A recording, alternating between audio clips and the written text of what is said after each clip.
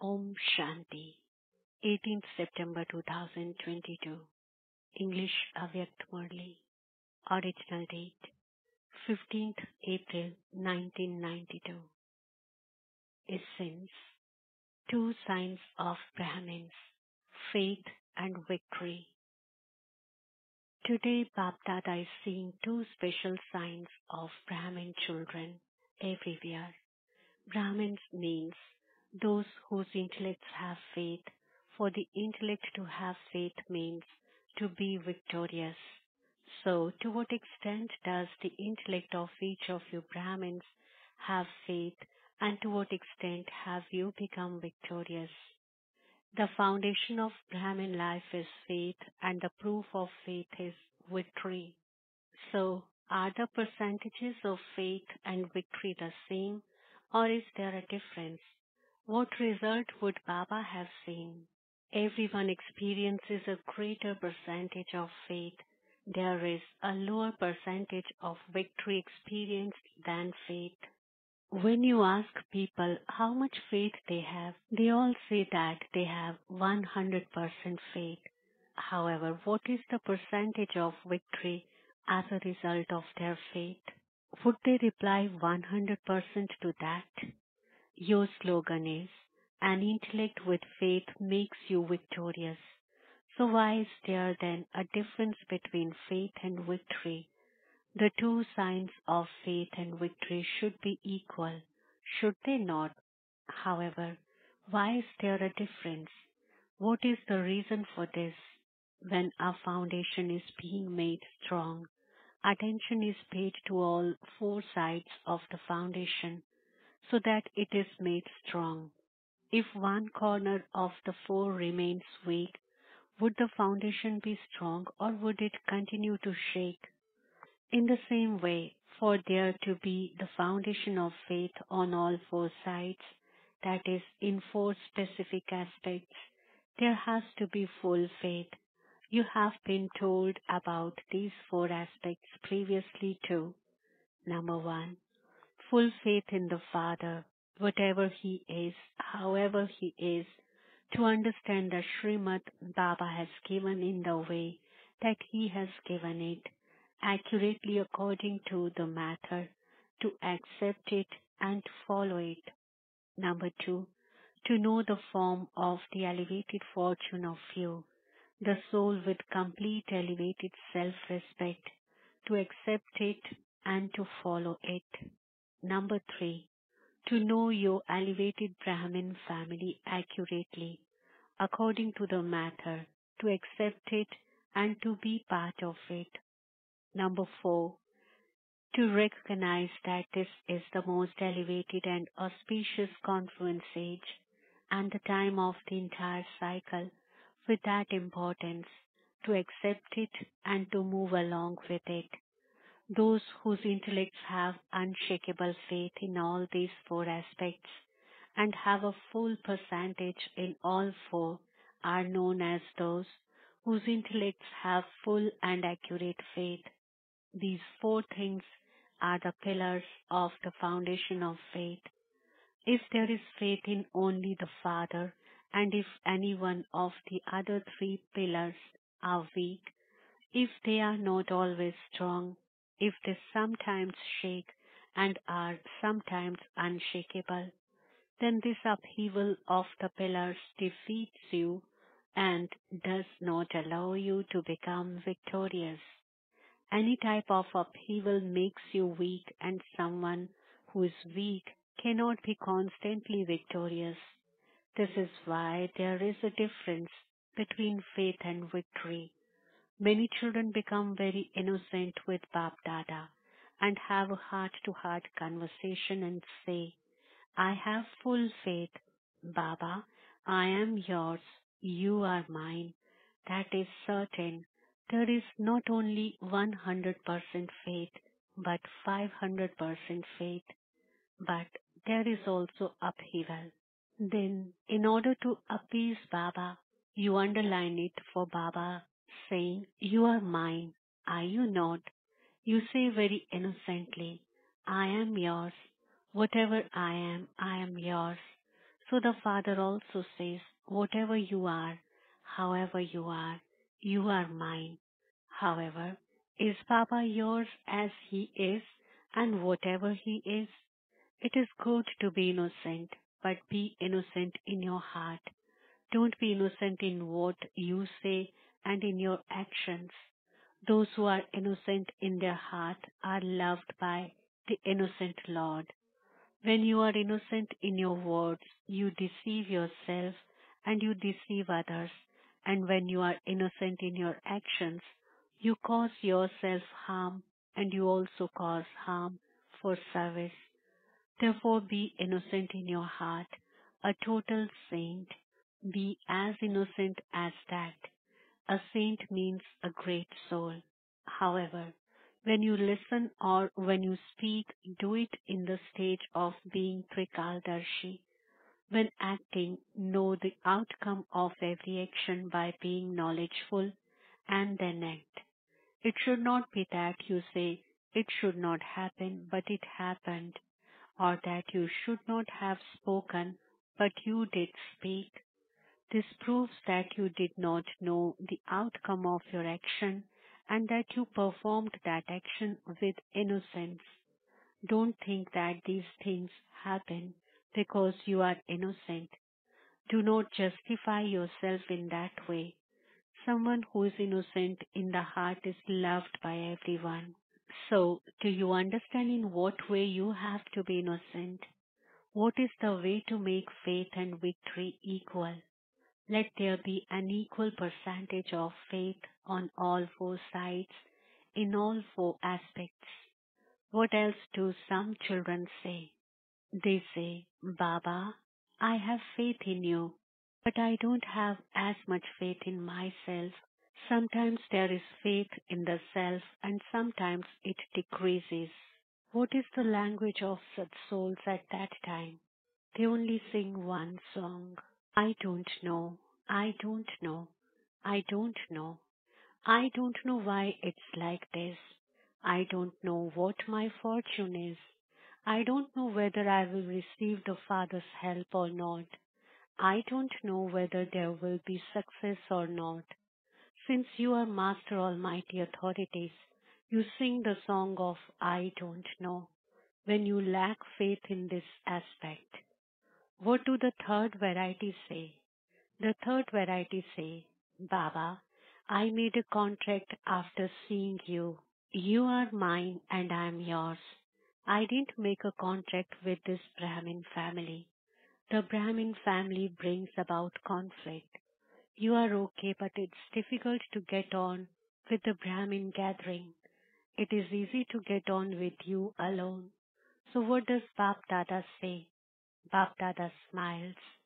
Bap Dada asks one question to such children, because such souls do not remain content. In brackets, Prasannachit. They ask many questions, in brackets, Prashnachit, such as, why is it like this? What is this? Is this how it should be? Is this what should happen? Such a soul is not a contented soul, but a soul who has questions. Bapdada too asks a question to such souls. Are you a soul who is going to reside in the land of liberation, or are you going to go into liberation in life? You want to go into liberation and then go into liberation in life, do you not? So is there just Brahma Baba in liberation in life, or is there a kingdom? Will there just be Brahma and Saraswati, the king and queen? You are going to claim the inheritance of liberation in life. Are you not? You issue a challenge saying that the greatest difference between the original eternal deity religion and all other religions is that they simply establish a religion, whereas you establish both a religion and a kingdom. Is this firm? You are establishing a religion and also a kingdom, are you not? So what will there be in the kingdom? Will there be just the one king and one queen? One king, one queen, and you, the one son or daughter That is all. Can there be such a kingdom? Therefore, remember that you have to go into the kingdom. To go into the kingdom means to remain content with the Brahmin family, to make others content, and to have elevated relationships. Bap Dada asks all of you, do you wish to be part of the rosary? Or would you say that it is okay if you are to remain outside the rosary and that it doesn't matter? Do you want to be part of a rosary? Whether you enter a rosary of 108 or a rosary of 16,000, do you wish to be part of a rosary or not? In brackets, Hanji. So why are you now afraid of the Brahmin family? When something happens, why do you say, Baba is mine? What would the sisters do? What would the brothers do? I have not made a promise to the brothers or sisters. However, this Brahmin life is a life of pure relationships, a life of becoming part of a rosary. Meaning of a rosary is a gathering. Therefore, if there is any doubt about the Brahmin family, if there is any waste thought, then that would make your faith fluctuate. It would bring you into upheaval. Baba is good, knowledge is good, but these daddies are not good. The teachers are not good. The family is not good. Are these the words of one whose intellect has faith? At that time, would you be called one whose intellect has faith or one whose intellect only has thoughts? Waste thoughts do not allow your intellect to remain content. So, do you understand the speciality of faith? What is the fourth type of heart to heart conversation you have? Some souls say, we understand that this is a very elevated time, that this is the most auspicious age, that this is the age of souls meeting the Supreme Soul. We know all of this. However, what happens then? You say, there is a little time still remaining. Destruction is not going to happen so soon. Destruction has been spoken about since the beginning of establishment, that another Diwali is not going to come. So, talk about destruction has been going on since the time of the beginning of establishment, and so many years have gone by simply talking about destruction. Even now, we don't know when destruction will take place. Let us rest on the Dunlop pillow of a little bit of carelessness and laziness and slack effort. We will be all right on time. You even underline it for Baba and say, just see, we will claim a high number on time. However, Bab Dada always cautions such children. If you awaken according to the time, if you bring about transformation according to the time, that is no great thing. But if you bring about transformation before that time, then marks will be accumulated for your effort. However, if you make effort according to the time and not you will receive marks. In your overall result, you will be deceived because of your sleep of carelessness and laziness. These are also traces of the sleep of Kumbhakarna. It is not a big Kumbhakarna. It is only little. What happened to him? Was he able to save himself? He wasn't able to save himself, was he? In the same way, at the end, you will not be able to make yourself worthy of passing fully. Do you understand? Sometimes you have one variety of heart-to-heart conversation. Sometimes the conversation is with a lot of courage, and sometimes it is with frivolity, and at other times it is with conflict. Today it is the end of the season. It is not the end, it is being completed. This is why you are being given the result. So, what do you have to do now? Check whether the foundation of faith is strong on all four sides, or whether instead of being strong, it is weak in any one of the four aspects because of circumstances. So check this. You are going to do tapasya again, are you not? You were told earlier too that you have to give the proof of your love and that the proof of your love is to become equal. What is the other thing you have to do? Baba is giving you homework for the year.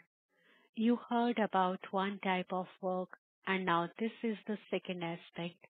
Make the foundation strong on all four sides. Let there be no weakness in any aspect. It is then that you will become a bead of a rosary. You will be a soul that is worthy of worship, and you will be a soul who has a right to the kingdom, because you are all Brahmins who are to become deities. You cannot become a deity without becoming a Brahmin.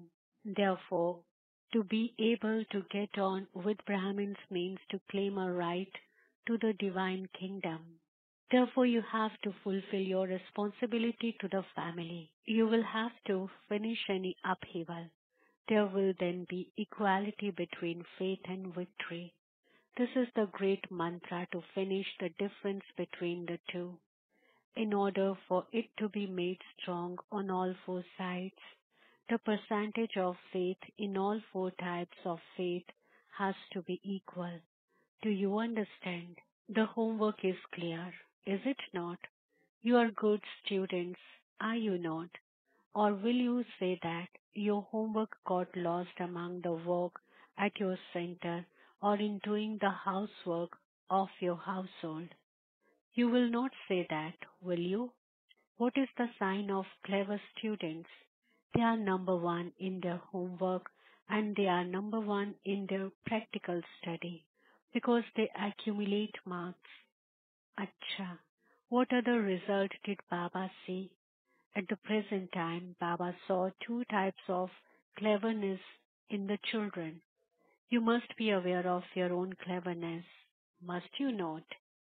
What was the first type of cleverness Baba saw? That of looking at oneself and of looking at others. Ones who spin the discus of self-realization and those who spin the discus of looking at others. These are the two aspects, are they not? What is the majority clever in? Bab Dada has told you before that the short distance vision of some children is becoming good and that the long distance vision of other children is becoming very good. However, for the majority, their long distance vision is good, but their short distance vision is slightly less good. They want to see, but they are not able to see clearly. And what is their cleverness then? Whenever something happens in order to keep themselves safe, they speak clearly about the things of others and make them big. They make their own big thing very small and the small thing of others very big. Baba saw this cleverness in the majority. What other cleverness did Baba see? Nowadays, you use a very special language. You say that you cannot bear to see falsehood. You cannot bear to hear about any falsehood, and that this is why, when you see something false, there is a great force inside you. Is this language right? If it is untrue, and you have this force inside you on seeing something untrue, is this force true or false? So that force is false, is it not? I will do this and show them. Is it right to challenge someone in this way? Therefore, always remember what the sign of truth is. Someone who is following the truth and wants to finish falsehood has a good aim. However, in order to finish falsehood, one needs the power of truth in oneself. So, are being forceful and anger signs of truth? Would there be force when there is truth? If one feels angry on seeing that which is false, would be that right? Not feel the heat if someone starts a fire? Or can you remain heat proof? If you have the knowledge that that is the fire of falsehood and you can feel the heat of that, then you would keep yourself safe, would you not? Would you say that it doesn't matter if you get slightly burnt by the heat of the fire? So always remember that the sign of truth in brackets satyata is manners in brackets sabhyata. If you are true and you have the power of truth, you would never let go of your manners. Prove the truth, but do it with total manners. If you let go of your manners and want to prove the truth without manners, you won't be able to do so. In fact, what happens is that you want to prove the truth, but you let go of your manners to prove the truth. That proof then becomes stubbornness, not proof. The sign of a lack of manners is stubbornness, and the sign of manners is humility. Someone who proves the truth will always remain humble and will interact with manners. So, did you understand the second type of cleverness? So don't be clever in this way. This too is homework. To let go of such cleverness and become humble, completely humble. To say I am right and that one is wrong is not humility. People of the world also say that if someone is trying to prove the truth, then there is something or other not quite right.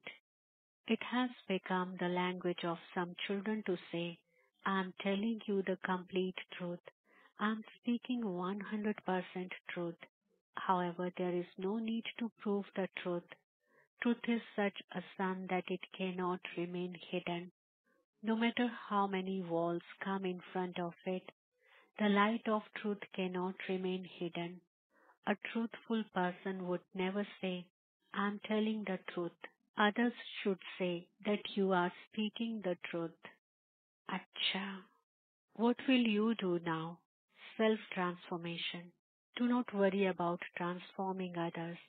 That is not being one who has good wishes for others. You then say, I'm not worried, but I'm one who has good wishes for others. However, to forget yourself and have good wishes for others is not called being one who has good wishes. As well as for others, let there be concern for oneself first. If there isn't concern for yourself and you try to have good wishes for others, the arrow will not strike the target and you will not be successful. First of all, there has to be oneself and along with oneself, others. This is Bap Dada's love from the heart for the children. The sign of love is that one cannot bear to see any weakness in those for whom there is love. One cannot bear to hear about their weakness. One would make even that one complete. This is the true love of the heart. Bap Dada is the conqueror of hearts, and this is why he gives love from the heart. He wishes to see every child become equal and elevated. He wishes to see every child as an image of success, not an image of effort, but an image of success. Acha. To the elevated souls everywhere whose intellects have constant faith, to the intense effort making souls who constantly bring equality between faith and victory, to the souls who constantly stay in self respect and have accurate benevolent feelings for self transformation and the transformation of others, to the souls who constantly become equal to the Father and constantly give the proof of that, to the souls who constantly have an accurate heart to heart conversation and finish waste things, love, remembrance, and namaste from Bap Dada, the conqueror of hearts. We said spiritual children extend our love, remembrance, say good morning, namaste, and many, many thanks to the spiritual Bap Dada. Blessing. May you transform negative into positive and become a self transformer and so a world transformer. Explanation. For any negative thought or sanskar to be transformed and made positive in a second, You need to practice having traffic control throughout the day because the speed of wasteful and negative thoughts is very fast. At any time of a fast speed, apply a powerful brake and practice bringing about transformation. You will then be able to transform your waste and be able to become a self transformer and so a world transformer. Then, with your angelic form, you will be able to give many souls the blessing of happiness and peace. Slogan: only those who remain aware of the knowledge of the drama can be victorious with the method of nothing new. Om Shanti. Notice: today is the third Sunday of the month, and all Raj Yogi Tapasvi brothers and sisters have special meditation from 6:30 to 7:30 p.m. Stabilize in your form of light and might, and while invoking Bab Dada in the center of your forehead, experience the combined form and do the service of spreading rays of light and might everywhere. Om Shanti.